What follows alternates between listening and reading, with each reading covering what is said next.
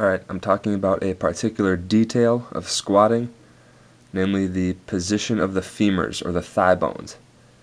The femur is the longest bone in the body. In a parallel squat position, the femurs cover distance in the sagittal plane. That's front to back distance.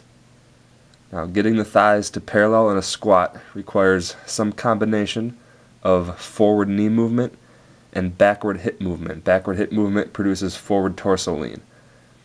With the femurs pointed straight forward from the hips, you get too much of one or the other.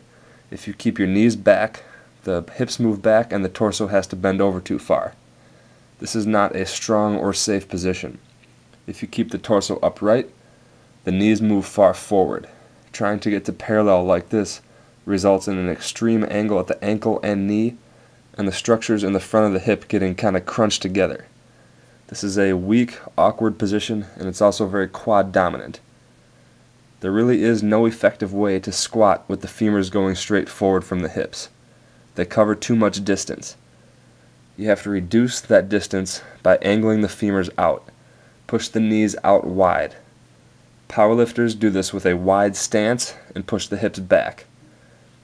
Olympic lifters keep the narrow stance and let the knees push out over the toes.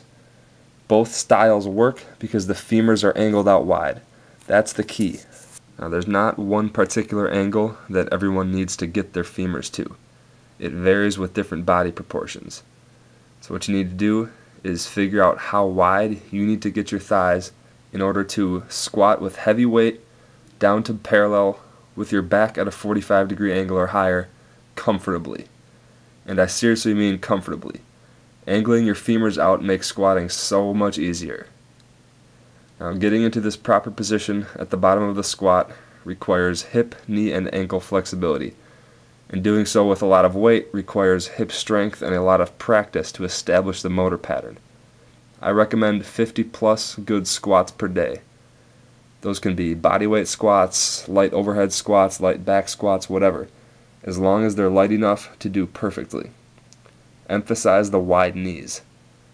If you can't keep your knees wide, use your hands to hold them wide. So get those reps in. As you establish that motor pattern and gain the necessary strength and flexibility, you'll be able to maintain this form with more and more weight. If you can get to the point where you can max squat without breaking form, not only will that help you immensely in getting a stronger squat, but it will help you establish good biomechanics in all your athletic movements as well.